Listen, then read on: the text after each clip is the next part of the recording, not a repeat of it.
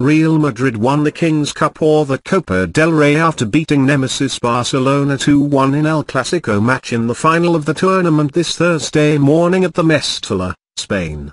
Barca dictated the tempo of the game and the road, but Real Madrid went ahead in the 11th minute of the first half after the Barca right back Dani Alves lost the ball to make a real benefit for distant fast counter-attack.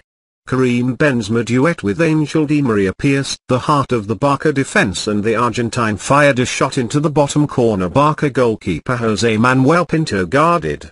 The new Barcelona equalized in the 68th minute when Marc Bartra to welcome the beautiful corner kick with a header. Soccer results that could not be reached. Iker Casillas.